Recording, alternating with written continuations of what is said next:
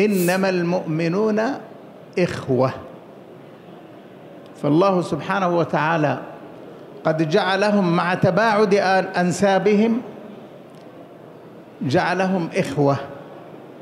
هذه الأخوة أخوة الدين مثل أخوة النسب، بل هي أعظم منها، لأن أخوة النسب قد تتحقق ولكن لا يتحقق معها مقتضى الإيمان، فقد يكون القريب بعيدا عن الله، قد يكون كافرا أو مشركا فهو بعيد عنك حتى وإن انتسب إليك.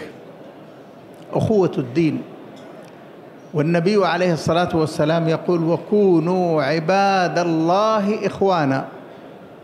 المسلم أخو المسلم، المسلم أخو المسلم، لا يظلمه ولا يسلمه ولا يخذله ولا يحقره. هذه أخلاق مرذولة، ليست هي كل الأخلاق المرذولة، لكن هذه لها خصوصية في أنها إذا حصلت تباعدت القلوب وتنافرت النفوس، وما هكذا يريد الله سبحانه وتعالى عباده الذين يحبهم.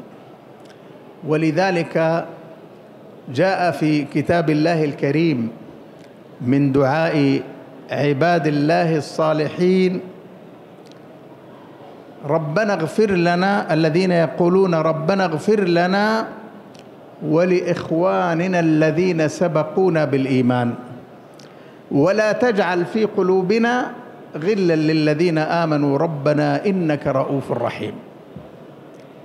هذه مرتبة عظيمة عالية، ينبغي لكل إنسان مسلم أن يستشرف الوصول إليها، أن يبقى صدره سليما لإخوانه.